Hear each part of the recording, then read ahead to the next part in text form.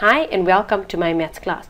Today we're going to do the summary of all grade 11 analytical geometry. Now let us start with the basics. When I'm working with analytical, it is basically around straight lines. So when they give you a drawing and they say calculate the equation of DC. Now to calculate an equation of a straight line, we know we need M and we need a point. Since we're given 2 points, we can immediately calculate M by saying y2 minus y1 over x2 minus x1. Now when you're calculating gradient, the general rule in analytical geometry is mark your points, substitute and solve. So I'm going to work with DC. I'm going to make this x2 y2, which is marking my points, x1 y1, again marking my points. Then I'm going to substitute into the gradient. So I'll have 1 minus 3 over 6 minus 2. So my M is equal to minus 2 over 4, which is equal to minus a half. Right. Once we have the gradient, we can take any point that we want that is on the line. So I can't be taking point B and point A. It's not on line DC. I have to take point D or point C. And then we substitute into the formula. Y minus y1 is equal to M x minus x1. I have M. I've calculated it as minus a half. So I'm going to have Y minus 3 is equal to minus a half x minus 2. To get it into standard form, I'm going to get rid of my brackets and I'm going to bring my 3 over. So I have y is equal to minus a half x plus 4. Now let's go over this. When we want an equation of a straight line, I need my gradient and I need my point. You can get your gradient in different ways. Sometimes they give you 2 points. Sometimes they tell you it's parallel.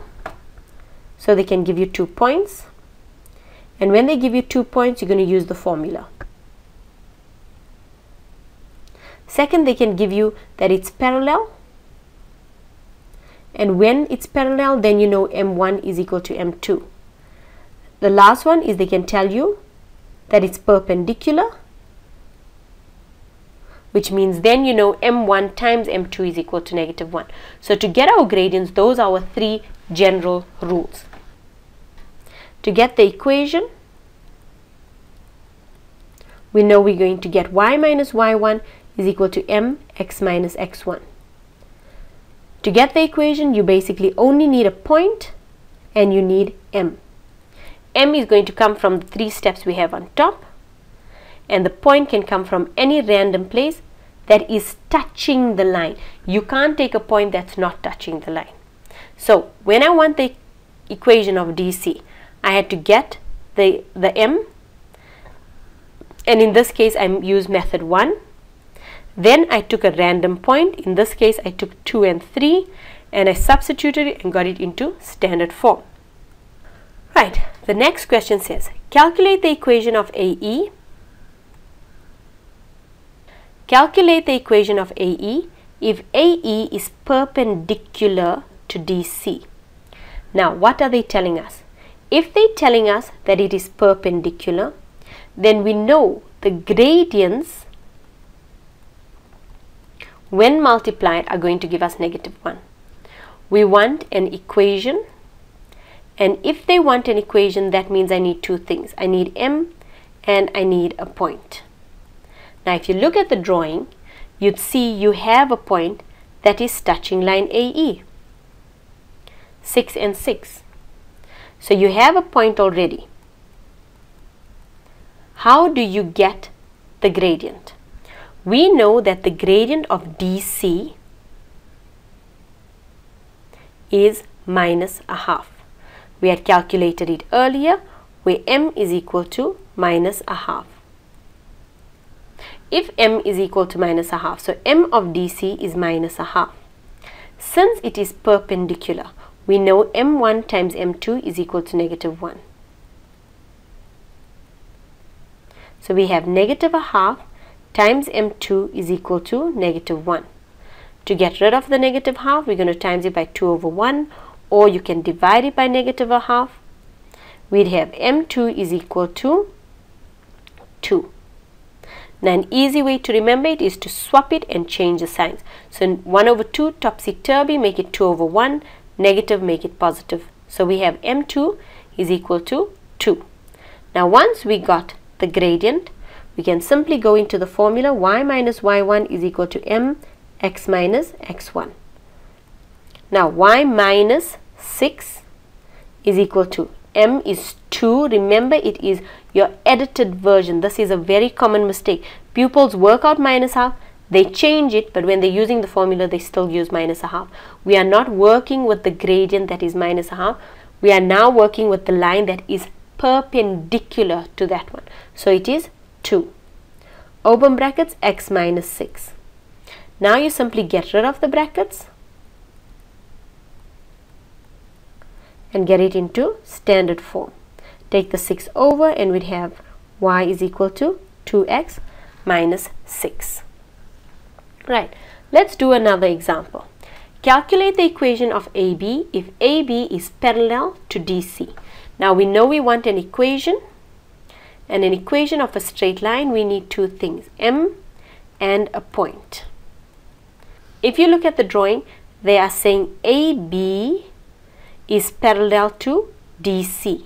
Now at AB we have a coordinate called A, which means that our point is 6 and 6. Now look at the next thing they say. They say that AB is parallel to DC. When a line is parallel to another, we know that the gradients are equal. We have that the gradient of DC is minus a half. If they are parallel, then we know m of DC is going to equal to m of AB. So that means I now have the gradient of m, which is minus a half. Once I have the gradient and the point, I'm going to the formula. You're going to substitute. Your m is minus a half, x minus 6, y minus 6. So we are substituting our 6, the 6 of the y into the y, and the 6 of the x into the x. Now you simply get rid of the brackets by distributive law, and then you make y the subject of the formula, which will give us y is equal to minus a half x plus 9. Now the last part of your summary is inclination. If I say determine the inclination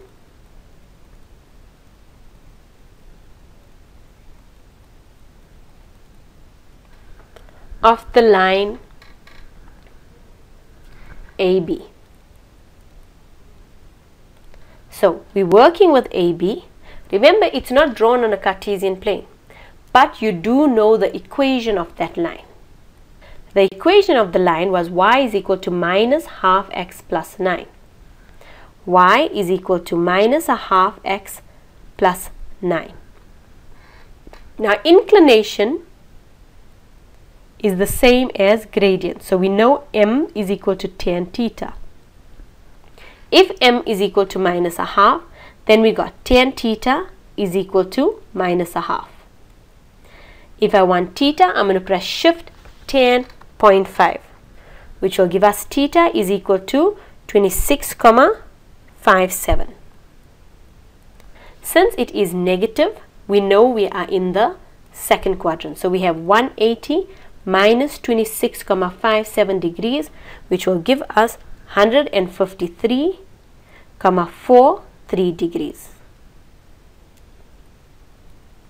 So our final answer is 153,43 degrees. Thank you for watching.